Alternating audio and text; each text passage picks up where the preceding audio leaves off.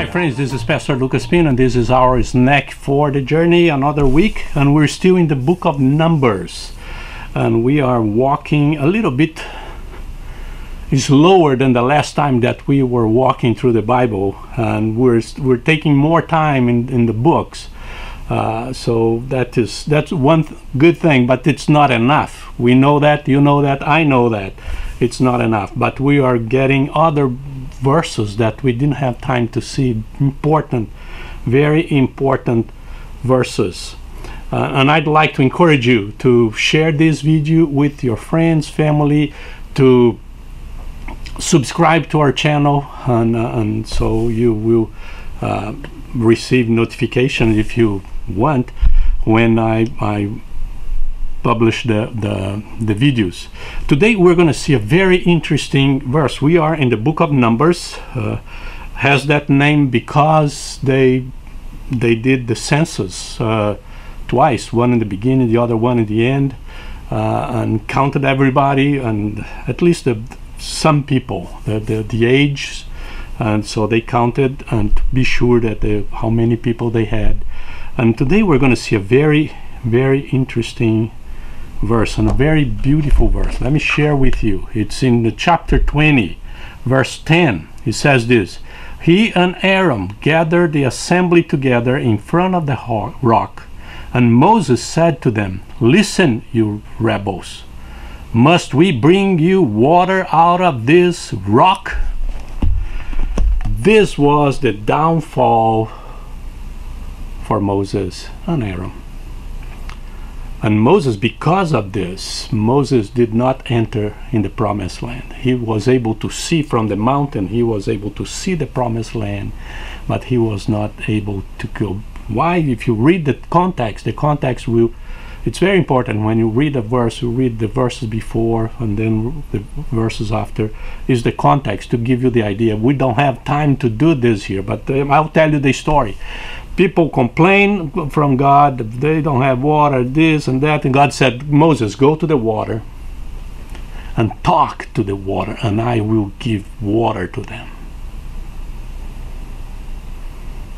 And Moses was, I don't know if I can say that word, but was fed up with the people.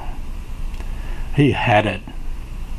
And so he comes and says this. He gathered the people, probably the leaders of the people, the families, say, you rebels, can I do that? Must we bring you water out of this rock? And he hit the rock.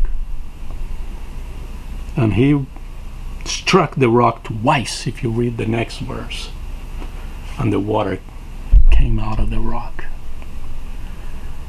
And God was extremely upset with Moses. He was doing so well. He was doing so well. And then he messed it up big. And God, he didn't lose his salvation, his importance. God said, okay, you're not going to go to the land with these people. He's a rebel people, and you are a rebel too.